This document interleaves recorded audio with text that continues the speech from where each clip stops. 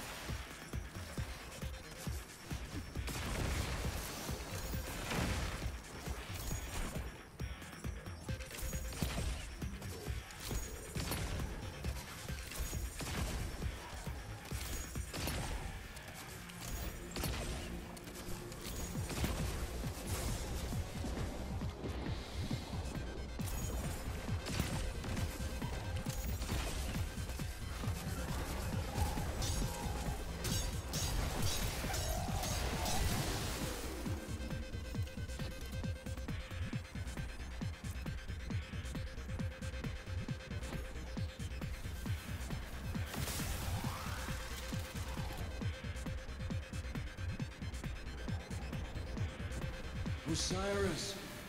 Osiris! You hear me?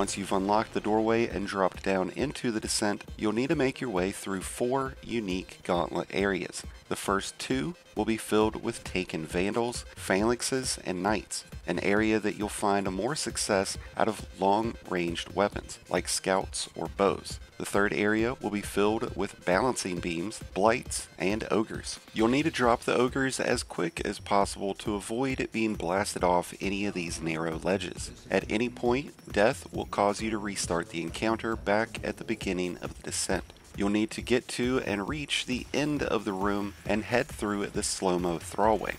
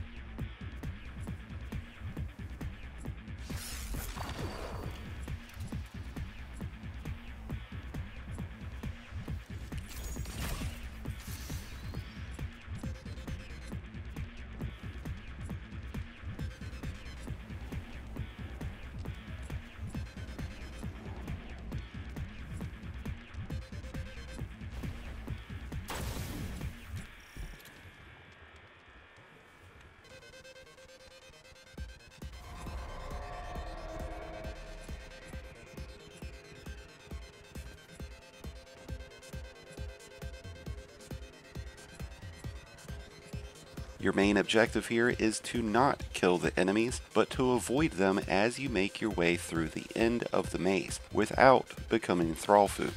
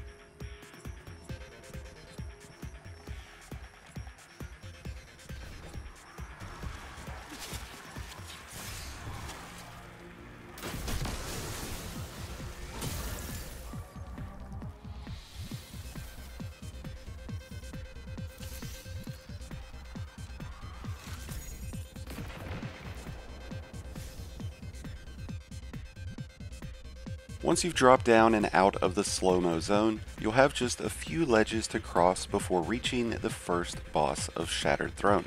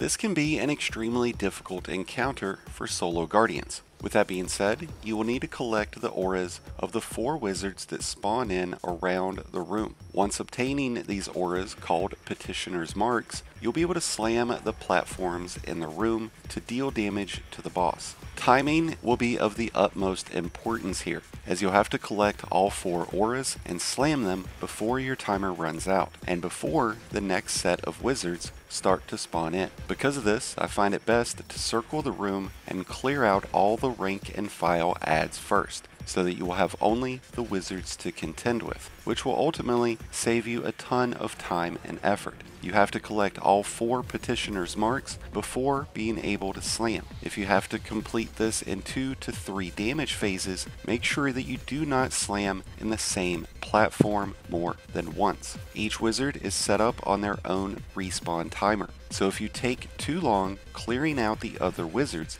you run the risk of having them spawn back in as you're trying to destroy them. So be sure that you are being time conscious here throughout the encounter. If your Petitioner timer runs out, you will die. If you don't slam the Petitioner's Marks before the next sets of wizards spawn in, you're most likely going to die because you're not going to be able to slam until those wizards are dead. Once you have slammed your Petitioner's Marks, you'll have a narrow window of time to apply damage to the boss. Once you have defeated the ogre boss, you'll need to head up the steps and out of this area to where you will see a large statue of Sir Ido.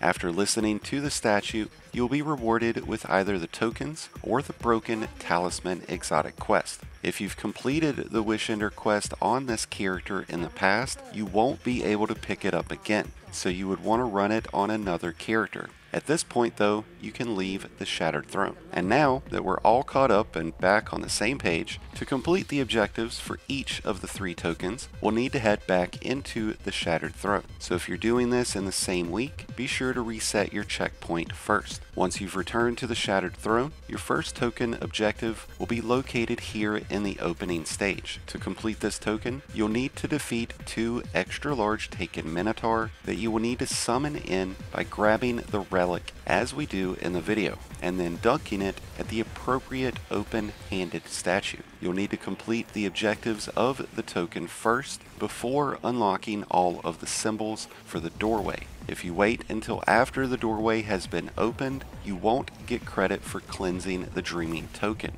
and most likely your Minotaur will not spawn in.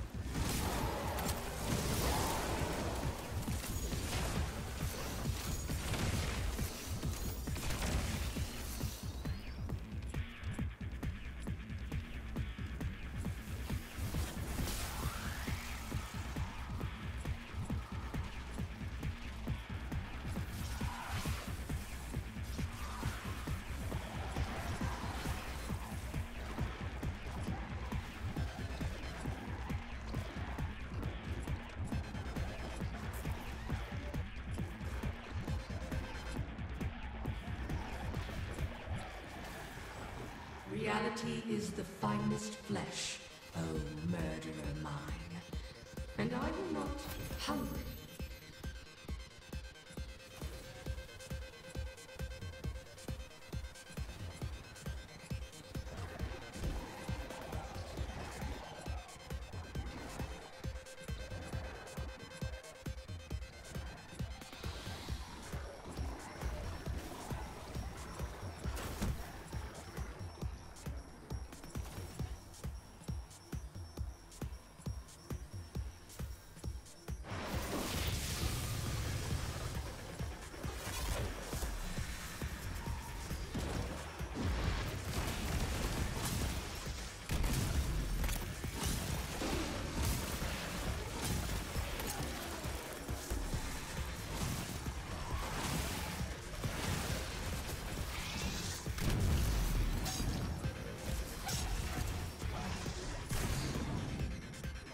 Once you have defeated the 2 Minotaur, you'll see flavor text in the bottom left that state you are worthier. At this point, if you do have any tokens, you should see that one of them has changed from a Dreaming token to a Cleansed token. At this point, the objective is complete. No matter what happens at this point going forward, you do not have to complete this token again.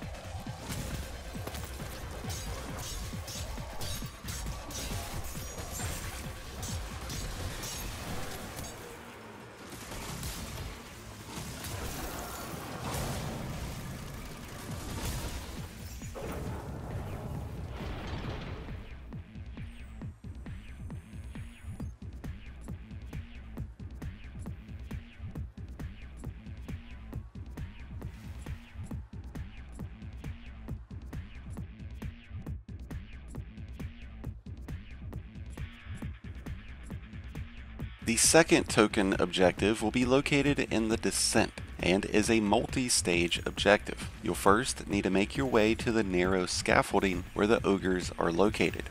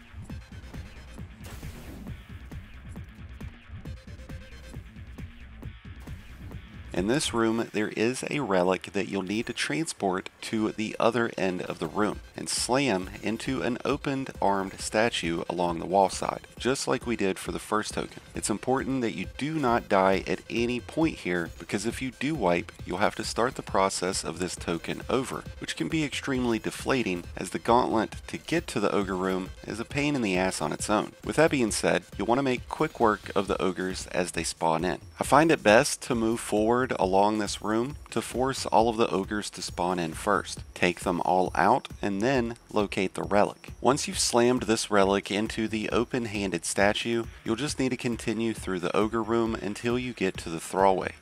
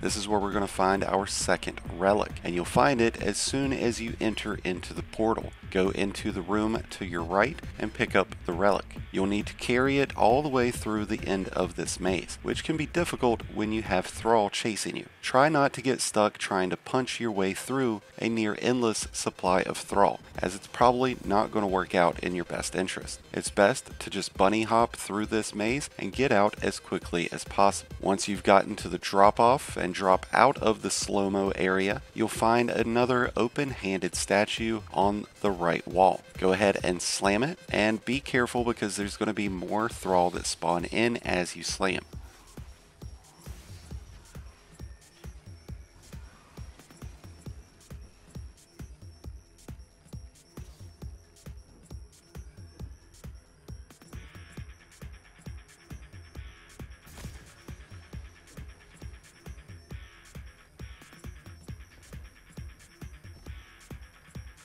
As a result of slamming these two relics, a new hidden doorway will open within the Shattered Throne, directly across from the room that you're currently in. But now is not a time to celebrate or take breath, because the slightest mishap and death could lead to you having to reset the entire dungeon checkpoint. Because the opening of this room is contingent upon slamming the tokens, you'll find that if you wipe even during the next mini-boss fight, you will not be able to re-enter this area. So please do not die. If by chance you do die and you spawn back in to find that the door is closed, you will have to exit the Shattered Throne, reset your checkpoint, and start over. Once you've made your way into this room though, you'll have several Thrall that spawn in at first.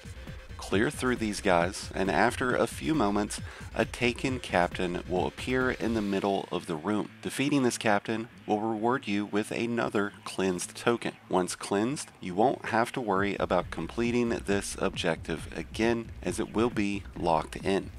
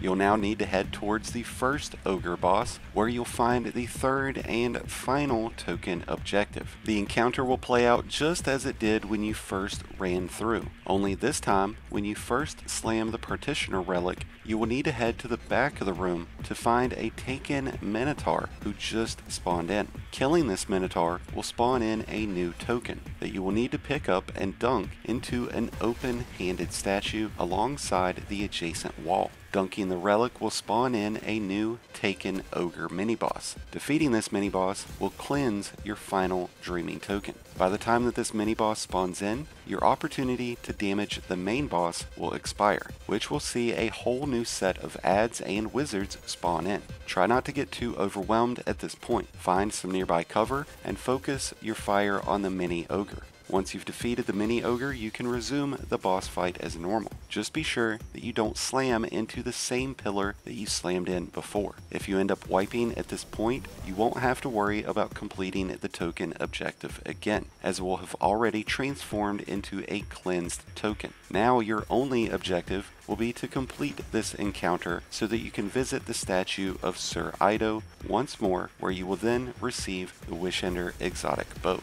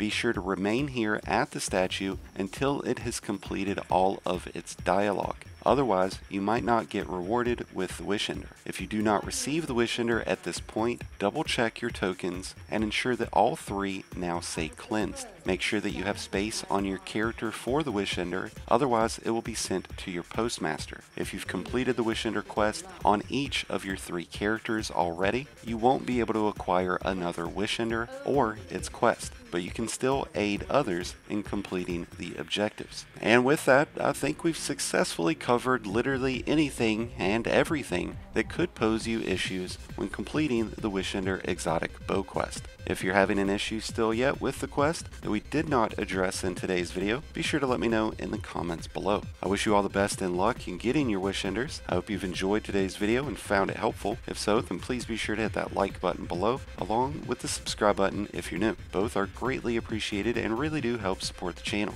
If you're in need of help throughout this season, maybe with a dungeon, a raid, or any of the seasonal content, be sure to check out the Discord link in the description below and join one of the greatest communities in all of Destiny. And until next time, Guardians, this has been Profane, wishing you all some happy hunting.